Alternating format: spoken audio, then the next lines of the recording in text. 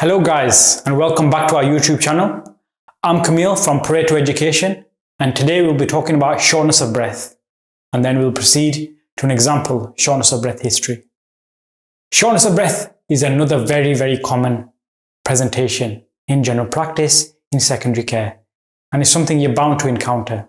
So it's very important to take a comprehensive shortness of breath history to understand, because there's a lot of pathologies that can cause a symptom of shortness of breath, ranging from infection, cancer, and also long-term conditions such as COPD.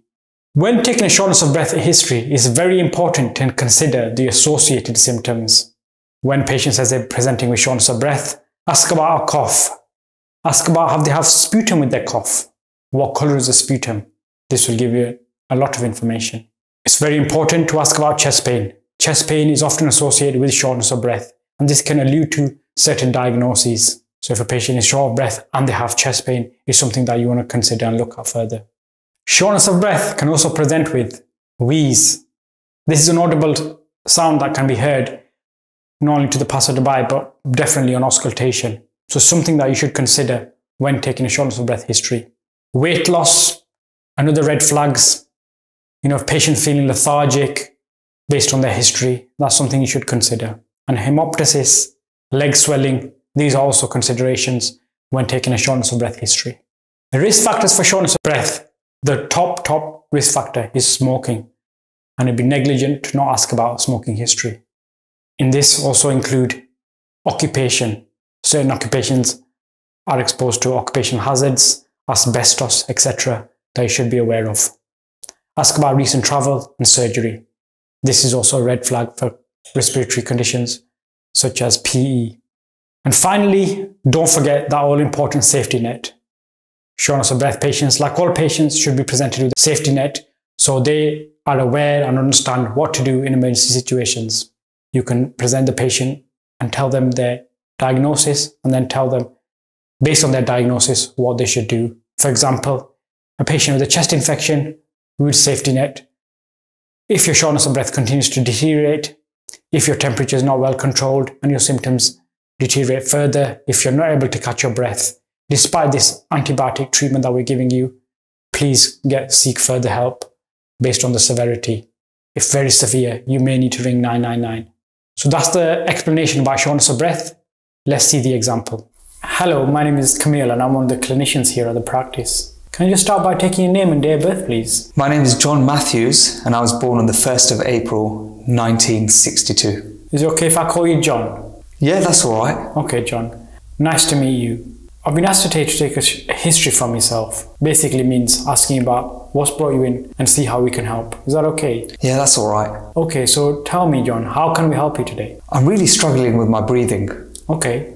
This has been going on for probably a year or if not more. And I've been trying to manage it myself, but I just can't get on top of it. Okay. And when you say you're having problems with your breathing, what do you mean by that? I find that I'm not breathing right.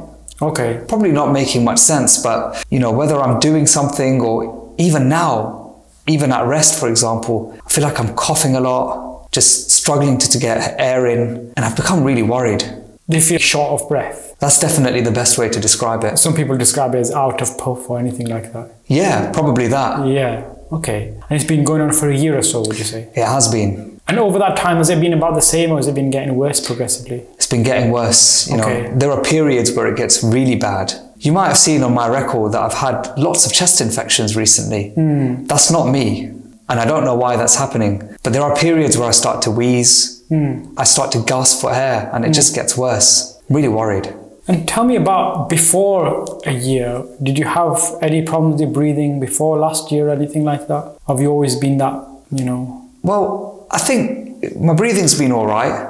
I get to do what I need to do normally. But recently I've just been struggling. Okay. And you say even it happens at rest, but was it worse when you're sort of exerting yourself, when you're going for a walk, for example, to the shops, anything like that? It's definitely worse when I'm doing something like that. Okay. Does anything make it worse in particular, such as, what time of day it is, if you're out somewhere, this kind of thing, dust, that kind of thing? Not particularly dust, okay. But I do find it worse in the daytime. Okay.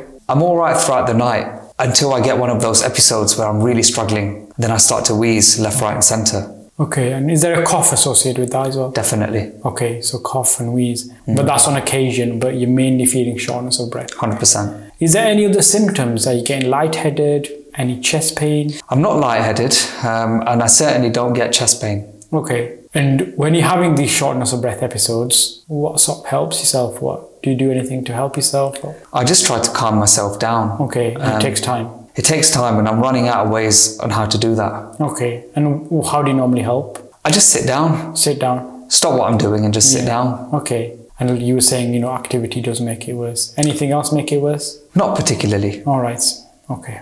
Did you have any sort of other symptoms? Are you coughing up any blood, anything like that? God, no. No, okay. Have you noticed any recent weight loss? No, my weight's, I'm gaining weight, if anything, really. Oh, you're gaining weight? Okay. What about other things such as, feeling lethargic, tired, that kind of thing? I've been all right.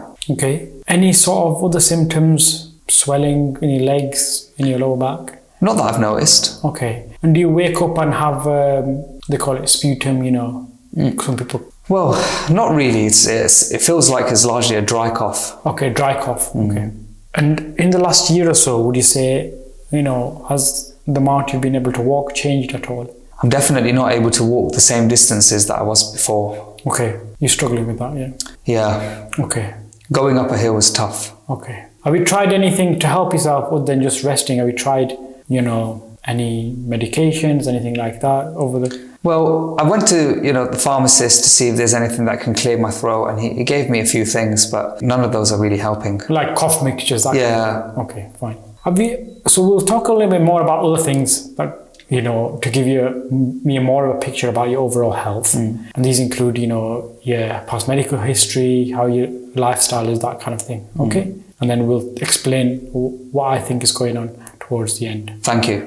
All right. Do you have any other medical conditions? No, I'm pretty well. Oh, okay, that's good. Any surgeries, anything like that? No. I've had my gallbladder out many years ago. Okay. And was that because of gallstones? Gallstones. Okay, perfect. But since then, you've not had any sort of recurrence of indigestion, pain in the abdomen, diabetes, hypertension? Nothing like that. No. Okay, perfect. Have you got any long-term respiratory conditions? Asthma, COPD, anything? Have you heard of? No? No, not asthma, and I'm not sure what the other one is. Okay, no COPD. Okay, that's fine. Would you have any medications? I mean, you say you haven't got any diagnoses, but do you have any? I know you said you had antibiotics in the past and maybe the cough syrups. But are you taking any medication at the minute or long-term medications? Nothing like that. Okay. Do you take anything over the counter apart from the cough syrup? No. No. Okay. Nothing. Are you allergic to anything at all? Not that I know of. Okay. Do any conditions sort of, running the family or anything that your parents, had that you wanna tell me about? Well, my father passed away after having a stroke, but he was elderly. He was in his 80s. Okay. My mother died naturally. Okay. Don't know why. Okay. And tell me a little bit more about your sort of social circumstances, so that will enable me to paint more of a picture about what's exactly going on. Okay. Do you live at home by yourself or do you live with people? I live with my wife. You live with your wife? And is it a house, bungalow, flat? It's a 3-story house. Okay. Okay. And do you find you're able to go about your activities, chores, up and down the stairs? I'm finding it more difficult. You are? Particularly what? Climbing up the stairs. Okay. Because there's 3 sets of stairs. Okay. And I get quite short of breath. Short of breath. Do you get any chest pain at that time or no? No. No. Okay. And what about other things? So we ask about alcohol intake? No. No. Not really. And it's a very important one to find out about smoking history actually. I have to be honest, I do smoke. Please be honest. Just tell me, how much do you smoke? Smoke about 20 a day. 20 a day. And I've been doing that for the past 45 years. For as long as you can remember, yeah. 45 years. And is that cigarettes that you buy or you roll up? Roll up. Roll-ups, okay. So that's quite a long time of smoking cigarettes, isn't it? And we know smoking cigarettes can cause some respiratory issues, but we'll get into that, okay? Okay. Just as an additional question, can you tell me about your occupation? Are you still working? I'm still working. Okay. I work in a warehouse, so I operate some machinery. Okay. So, John, based on what you've told me today, and and everything that we've discussed. Is there anything else that you wanted to mention? Anything else that's concerning you about your breathing problems before I give you what I think potentially is going on? Not really. I'm keen to know. Okay. So based on what you've told me today, the shortness of breath has been going on for many months, progressively getting worse. These exacerbations, what we call. I think you have a condition called COPD. Right. Okay. This is, in its long form, is chronic obstructive pulmonary disease. This basically explains what it is. It's a chronic disease, which means it's a long-term thing. And it's basically when the lung tissue is damaged by toxins. In your case, I think it's the smoking that's the culprit here. Right. And a lot of COPD patients, it is down to their smoking.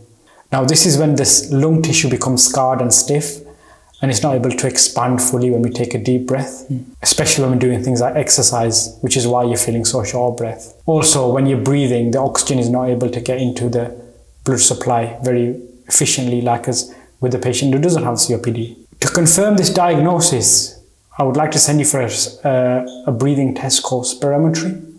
This will be able to tell me the degree that potentially your breathing is affected, how well you're breathing, how deep you can take a breath, and all these kind of things. And we'll aim that for the next couple of days. In the meantime, I'd like to offer you a couple of pieces of advice and perhaps some treatment as well, if that's okay. Of course. Do you feel like you're having an exacerbation of your symptoms now? You know, when you're feeling that very short of breath, producing sputum, that kind of thing? I think I'm all right at the moment. You're not having, okay, that's fine. So try on a couple of inhalers for now. And the respiratory nurse that you'll see after this will guide you on how to use those inhalers.